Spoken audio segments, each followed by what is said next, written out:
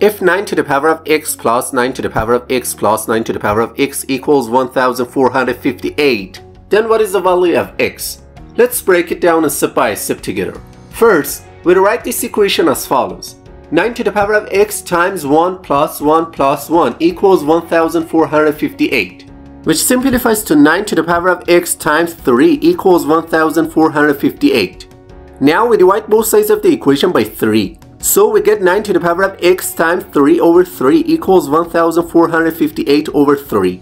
And it simplifies to 9 to the power of x equals 486. Now we take the logarithm of both sides of the equation, which becomes log of 9 to the power of x equals log of 486. According to the rules of logarithm, log of a to the power of m equals m times log of a. So this expression becomes x times log of 9 equals log of 486. Now we divide both sides of the equation by log of 9, which becomes x times log of 9 over log of 9 equals log of 486 over log of 9. Alright, the log of 9 terms cancel out, and this expression simplifies to x equals log of 486 over log of 9. Now we can write this expression as x equals log of 9 times 54 over log of 9. Based on the logarithm rules, log of a times b equals log of a plus log of b. So we can rewrite this expression as x equals log of 9 plus log of 54 over log of 9.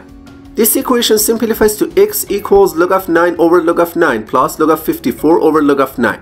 Now, the log of 9 terms cancel out, and we are left with x equals 1 plus log of 54 over log of 9.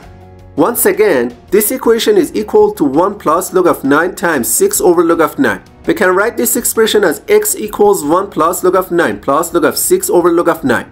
This expression simplifies to x equals 1 plus log of 9 over log of 9 plus log of 6 over log of 9. Now, the log of 9 terms cancel out, and it simplifies to x equals 1 plus log of 6 over log of 9.